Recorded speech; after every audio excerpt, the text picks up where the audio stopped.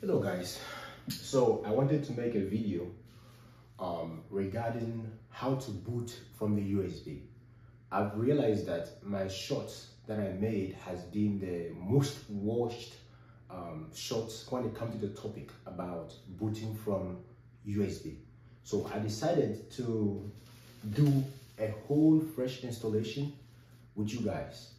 Okay, so I got this, let me open it first. It's a Dell macro PC. It's one of those Optiplex. This is Optiplex 3060 desktop. Okay, this is a really nice PC. I got 3 of them for $200 on eBay, but they don't have drives. Okay, because I know how to program them, so there's no need to buy with drives, too expensive. So I have an SSD, which there might be something in there, but I'll format it so that we can do the process together. And so if you have any challenges, I'm going to address all the difficulties that you might come along when trying to boot from USB. So first, let me open this computer app so that we can connect the SSD drive. So we're doing that right now.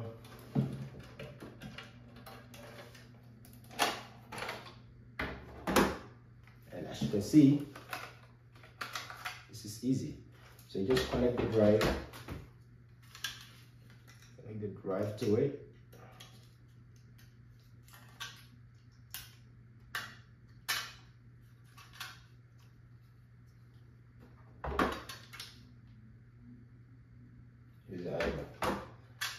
So these ones are they just use those holes on the drive like that. So there you go. I've been lifted a little bit, connected. The same for this one as well. So see, then you connect it into the PC.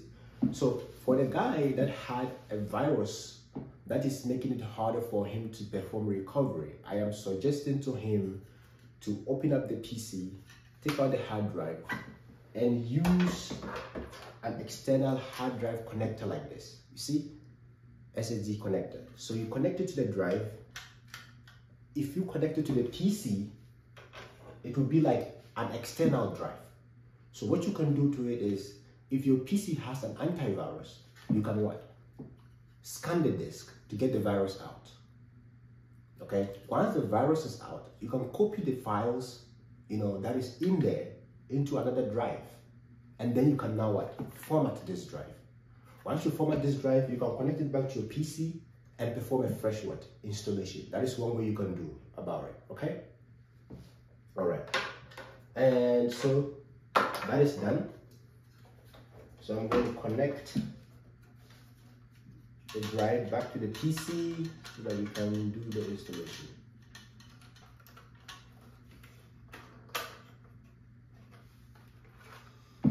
And then it's properly done. Okay, now once it's installed, now you can decide to either leave your cover up or you can put your cover on. So I'm going to put my cover on, so I'm really confident that it's done properly. Okay,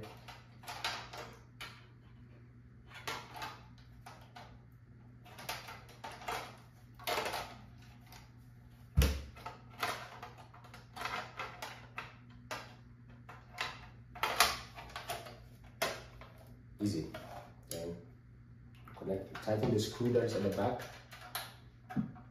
Keep it tight. Now, once that is done, I have the power here. I connect it to the to the back. Okay, and also I'll be using my USB for my keyboard and my mouse. Okay, but for now, what I want to do is let's assume that you don't know how to make a bootable USB. So what you're going to do is, for now, I do have one because I purchased this I purchased the key, okay, but they gave me a bootable as well, so I don't have to make it again. So what I can do is I can use this for the installation, but I can decide to what? Help you guys make a bootable USB. And you can make a bootable USB with so many tools, okay? You can first download the iOS and use Rufus, a software, to what? To make the bootable. The software is called Rufus. I'll put it in the description. And you can also use what? The Windows Media Creation tool. So for example, so let me show you. So you go to the browser, let's say open and type Windows, let me make this big.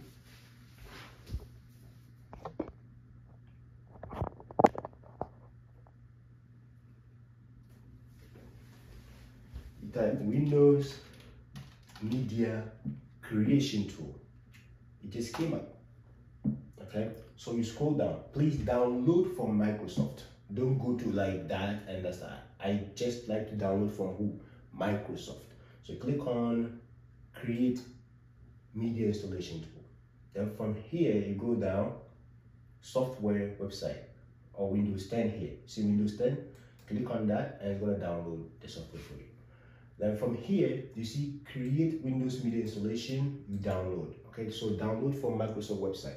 So from there, so it's going to download. So it's downloading. I'm waiting for it to finish. You open it. Once it download, then click on what? Yes. Then the drive that you want to use to create the tool. Now you connect the drive to the PC. So this is an extender, a USB extender for my PC. So I'm going to connect my drive into it. Let me see what is in there before. Okay, so honestly, this one already have what? I already created a bootable from it, but anyway, I'm going to do it again. This is just for your sake, okay? So yes, say accept.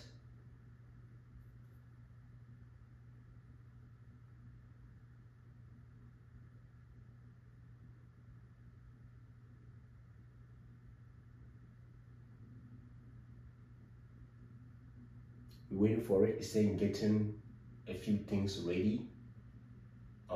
So I am not going to go through the entire process, but just know what tool to use. Rufus, or you can use what? Windows Media Creation tool. So here it came in saying that what?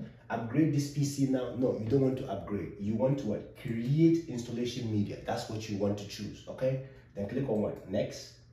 And you make sure that the selections here are what you want. Okay, and we want to say we are creating Windows 10. So you say next, and from here, this is where you select the USB drive. Okay, so it said that USB flash drive, yes. Then next, okay, and make sure that the drive that you connected is the one that is selected. In my case, that is drive E, and that is correct.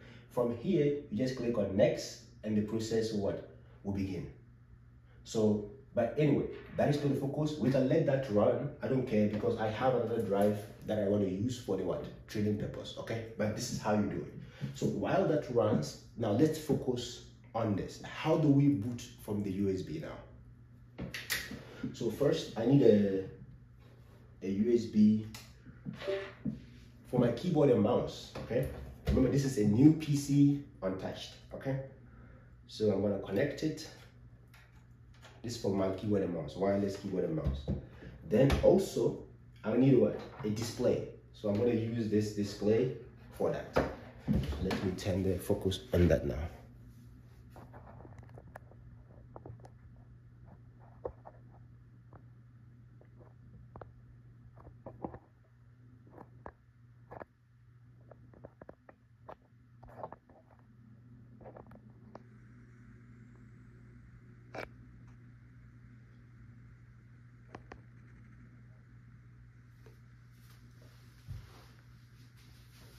Okay, so as you can see, we're going to connect our display, okay? Then you connect the display to the what? Display port. This one have HDMI and what? Display port. So I connect the display port, okay?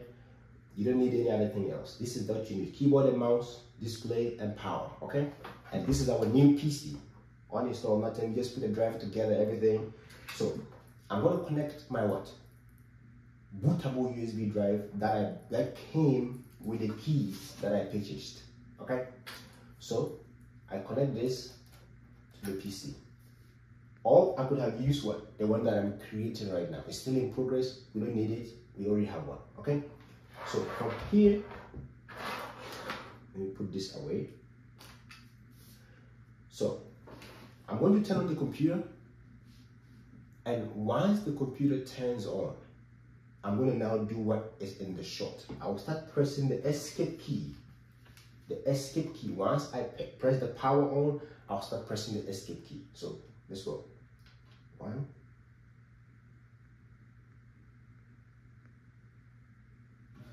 Oh, all right. So the main power supply is not on, so it's off. So let me take this one off. Take this one off. I don't need that. So turn on the power. Once the power is on, then I'm going to press the power and then start pressing what? Escape key.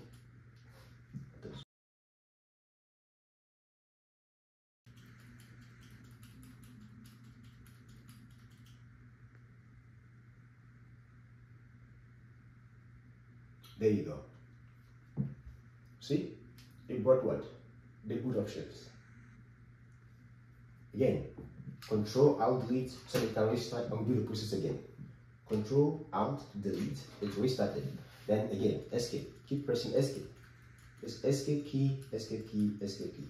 When you see it said boot options on here, you see, you leave the escape key and just wait for it. See? It came up. One more time. Control Alt Delete. Escape, escape until you see what? Boot option on the top here, like saying FTF options, just escape, escape, escape, escape, escape. When you see that, you just leave it and just let it be there. It's gonna come. You see, boot options from the USB. Okay, this is what I was trying to show you in this short video. So at this point, you're gonna press what? I want Windows 10 64-bit. I'm gonna press what? Enter. And installation is beginning, just like that.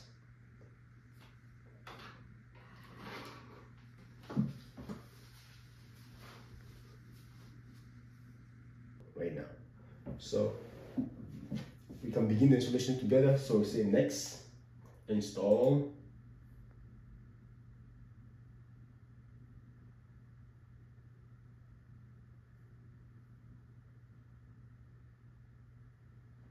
From here, I have a product here. This is what I purchased.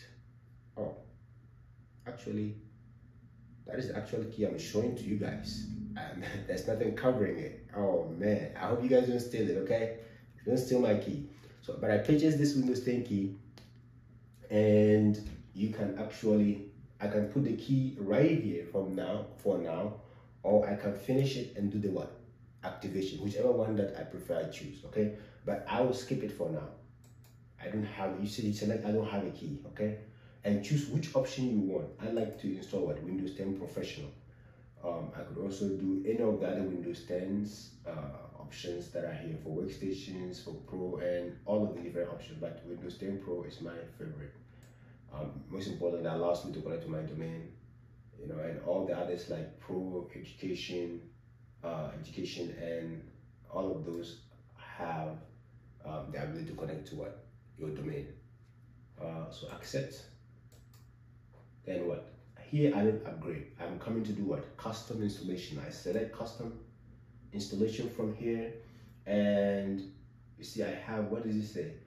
24 gig. This is possibly the USB drive, 24 GB for the USB drive.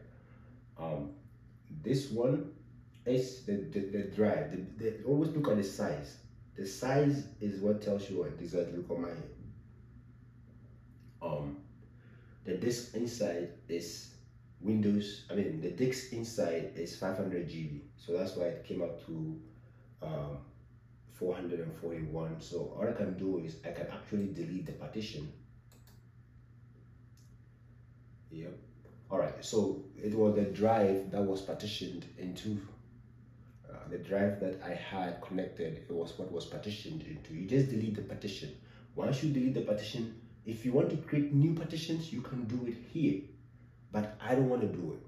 What I want to do is I just say next, because if I want to partition, I can partition when the system is done completely. I don't need to do it here. So I can just say next.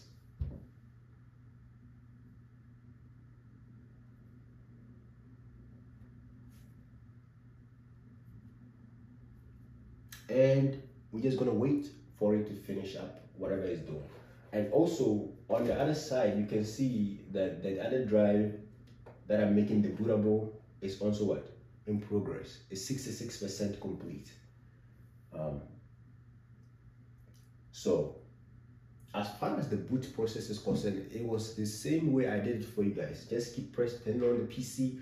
Once you see the power light, start pressing the escape key. Start pressing it until you see what FTL boot options. If you see FTL boot options on the right, on the right top side, just stop pressing the escape key and just wait for it. You might possibly see a thing blinking. You can just press any other key, or it's gonna go right into the drive. And then you just select your options and go ahead from there. Easier than that. So this is actually going pretty fast. It's only 15% right now. I also want to say I want to appreciate all of those of you who viewed and liked the video. It's now the most watched video when it comes to booting from USB. So that is why I'm taking my time to make this one, so that those of you who have follow-up questions or don't understand or weren't able to do it correctly, you can go through the same process and see if that will actually help you out.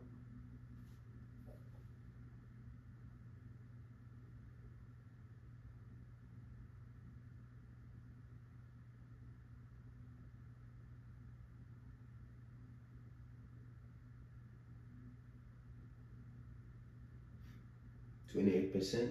So I'm going to pause the video and we're going to continue once the installation is complete.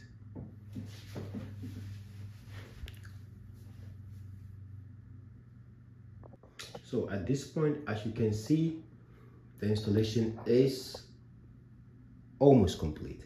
It's finishing up. And once it's finished, it's going to reboot. So at that point, you can decide to what? Let it reboot and you shut it down. That's just how people sell them out, okay? They don't do the post installation. They don't do that. They just like, after this, it's a restart, and then they just shut it down and then they sell it. So the person that gets the computer perform the initial what? Setup and stuff like that. But this was the entire process on how to what? Make a media creation tool and how to boot from USB based on what I talked about on the short. So I think on this note, we have come to the end of the video. If you like it, please press the like button and leave a comment and subscribe. Thank you.